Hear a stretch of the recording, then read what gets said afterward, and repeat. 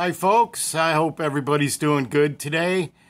Today I'm going to show you a knife that was made in the good old USA.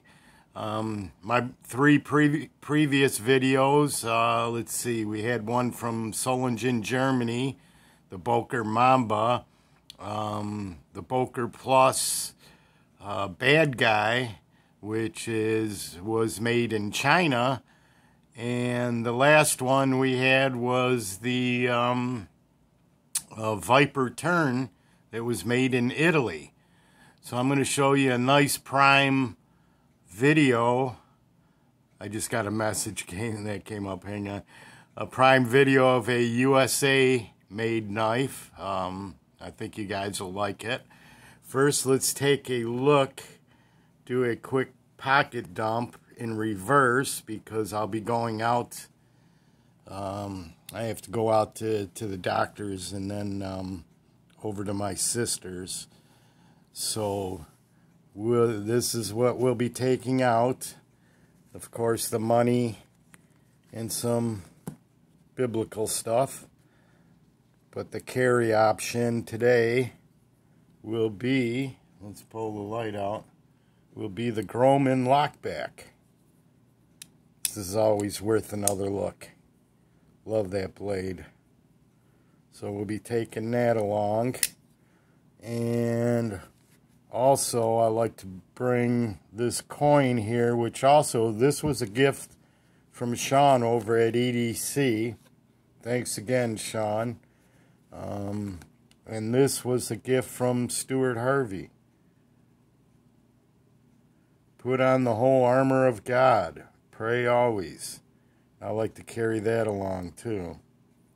So after this video, I'll be going out for a little while. Been real busy trying to do as many replies to your guys' comments as I can. So bear with me. But let's take a look at this knife here. First, let's take a look at the box. It's a cool box. This is a Case Classic knife, and these were made by Queen for exclusive sale on Smoky Mountain Knife Works. The model I have is a 62046J. It's serialized at number 715.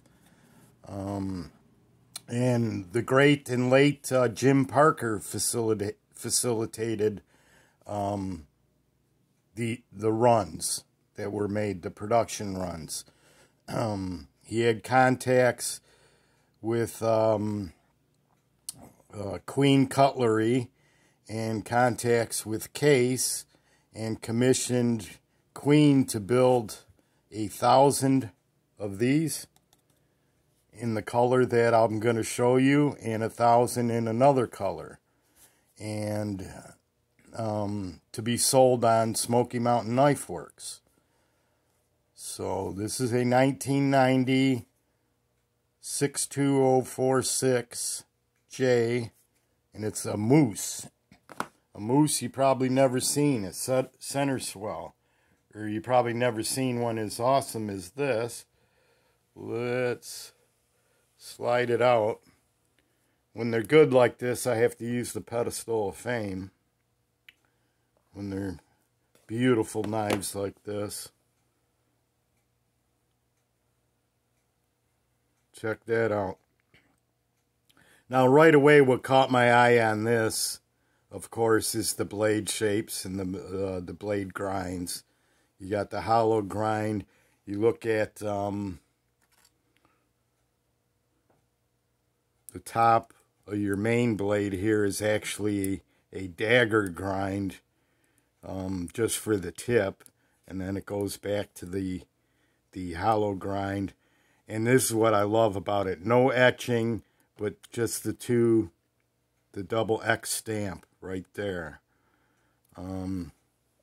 This is a brown Rogers bone jigging.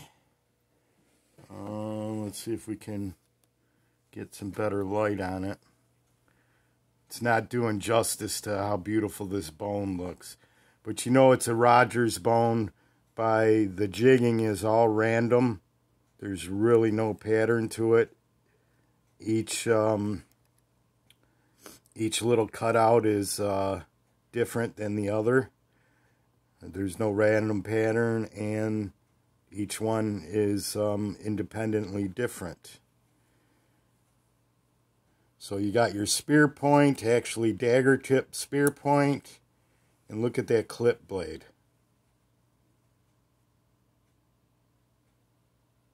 A little bit of scratching on it. Some other info on this is they made 1,000 moss bottom green with the same frame, only they used the bomb shield instead of the bow tie shield. And these shields are pinned in. That's not glued in. And then in '92 they revived it and they made the covers in stag and red Rogers bone. So you got the brown and the green made in 1990, and then the stag and red Rogers bone made in '92. And everyone was made with 1,000 pieces. So I mean, you know, 1,000, when you compare that to GEC when they do like 100. But for case, 1,000 pieces is pretty, what would you say, pretty substantial for collectors. These go for quite a bit of money.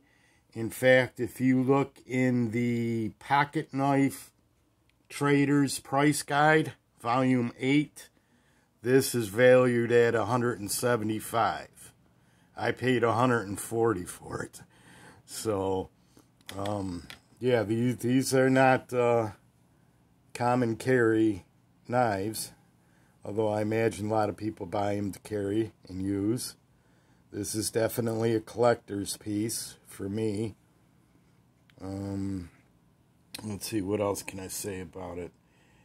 Yeah, they were exclusively marketed by Smoky Mountain Knife Works, which was pretty cool. Let's check out the pile side, and then we'll take a look at it in the hand.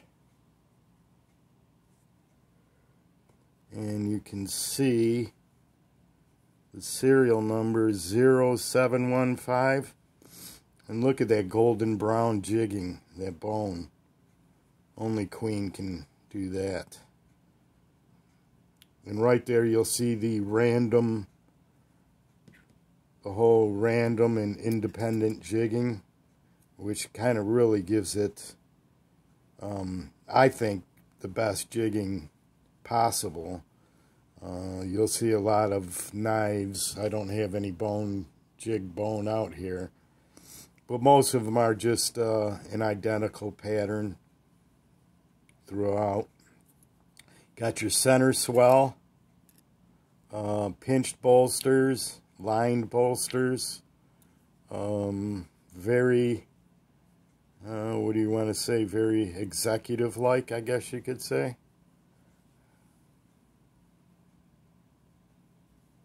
We'll take a look at this dagger tip too, and the swedging on these. Let's move it up to the hand here.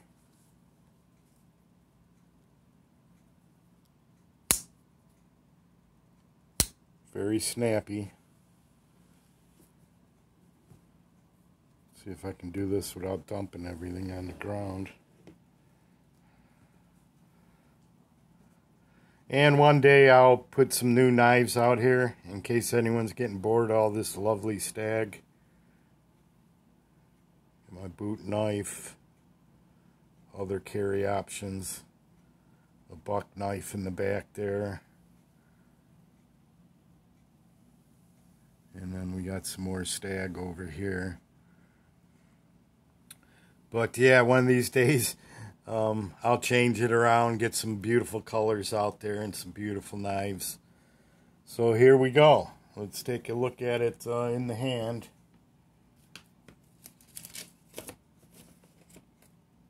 Trying to slide the light up a little bit closer.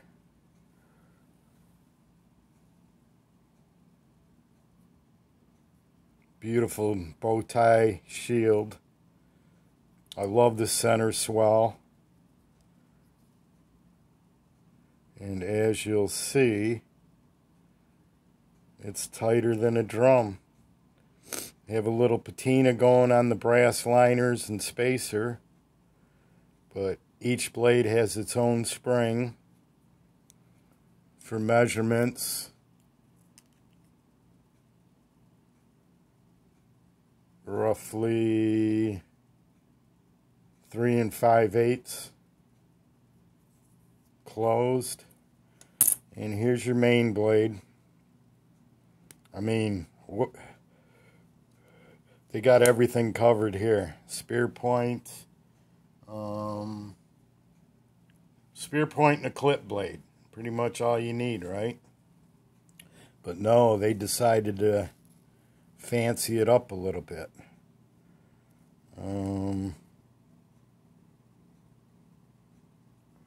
You'll see it says Case Brothers, Bradford, Pennsylvania. There you go. 1990 USA. You have your XX stamp. And there's your dagger tip. Dagger tip spear point, I guess.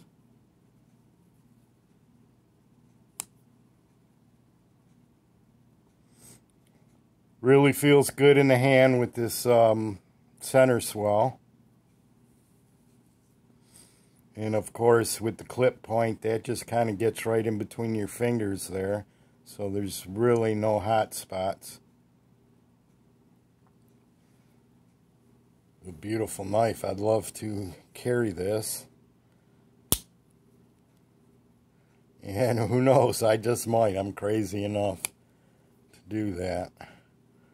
And just knock the value down on it.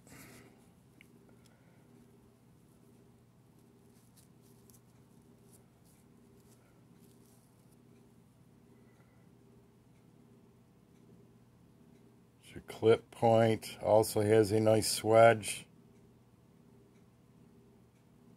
Nice deep rounded nail nicks. This one here also says Case Brothers, Bradford, Pennsylvania, 1990 USA. And here, let's see, I'll show you where the serial number is. 0715. Beautiful color on the bone.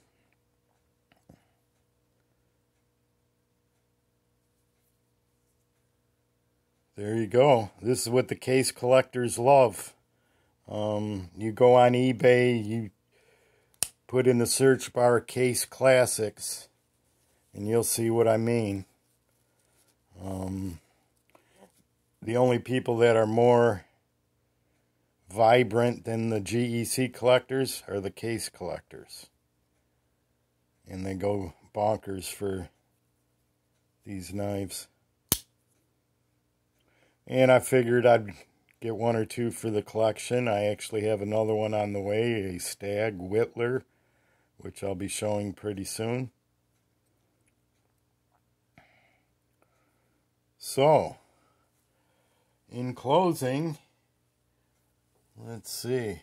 I really have nothing to put it next to because I'm kind of in a hurry here. But let's put it back out on the box.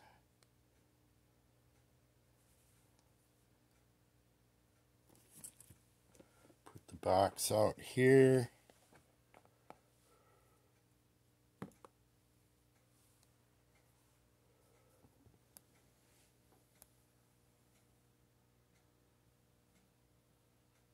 There you go. Whoops. So, until next time, my friends, take care. Peace. Bye-bye.